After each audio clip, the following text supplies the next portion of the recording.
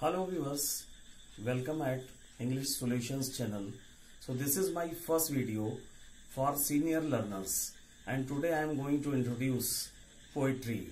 You know that poetry is given a high value in literature of any subject, and English poetry is also very grand, wide, and it is having the timeless value.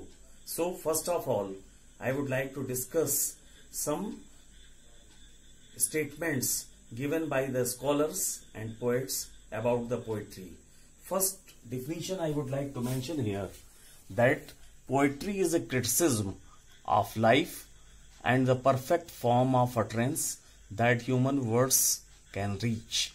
This is the definition given by Matthew Arnold. Arnold was a great scholar, novelist and poet also, and according to him, poetry is the criticism of life. Means poetry is not far away from life, it is reflecting life. And another very widely discussed definition is given by William Wordsworth, who was also regarded as the priest of nature, the very pioneer romantic poet, and he said, poetry is the spontaneous overflow of powerful feelings recollected in tranquility. All the romantic poets were highly imaginative and they all were the lovers of the nature. And in poetry, imagination plays a great role. Another definition is given by Carlyle, that poetry is nothing but musical thought. And one very valid and widely discussed statement that is taken from Boswell, and he was asking to Mr. Johnson that what is poetry, and Johnson has very beautifully replied that it is much easier to say what it is not. Means in poetry, expression, symbolism, contrast, these all play a great role. And again I would like to mention that poetry is related to the diction. Diction is the proper arrangement of words. It creates rhyme. Some poets prefer to write in the rhyming style, and poetry and verse, these are the two terms which are mostly confused by the common people. So here I would like to mention that poetry and verse are not the same. Picking a story and telling in a verse is different to poetry. Means these two are not same, as they are wrongly interpreted as same. And poetry has three major elements. First is imagination, second is representation, and third is interpretation. So broadly, poetry is divided in two kinds. One is subjective poetry, another is objective poetry. And William Wordsworth is regarded as the best objective poet and dramatist. So further we will discuss about the types of poetry. First is ballad. Ballads are the dancing song which were sung by the common people. Example is Rime of the Ancient Mariner. Another is ode. It is the form of address poem like Ode to the Nightingale and Ode to the West Wind. Sonnet is the 14-line poem. It is having some melody also.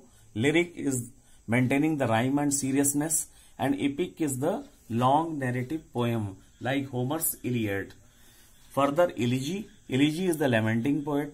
And further, we will discuss some more terms in this video, that epic is divided in two categories. First is epic of growth. Example is Iliad by Homer. That is the one example of epic of growth. Second is the epic of art, and example is Aeneid by Virgil. And ballads are also divided in two categories. One is folk ballad. Example is Chevy Chase. Second is literary ballad. Example is Rime of the Ancient Mariner. And one more term is important here, that is the pastoral elegy. In this, the poet laments like a shepherd. Example is Lycidas by Milton, Adonis by P.B. Shelley, and Thyrsis by Matthew Arnold.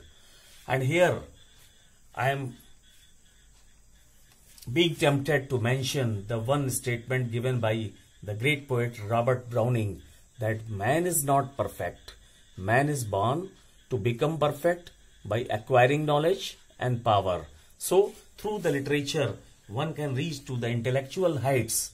And one more poet I would like to mention, one of my favorite poets, that is John Keats. He was an ardent admirer of beauty, as he has written, beauty is truth and truth beauty, that is all. Means he was the lover of beauty and he believed, actually he was also a very great romantic poet and he is labeled as a beauty mystic. Further, it is his intellectual vision and spiritual passion that he writes, a thing of beauty is a joy forever.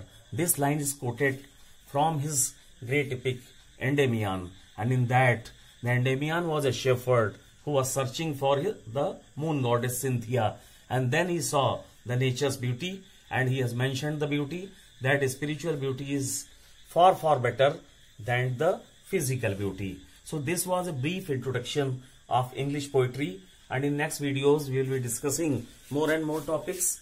Please keep watching, like, share and subscribe English Solutions channel. Thanking you all.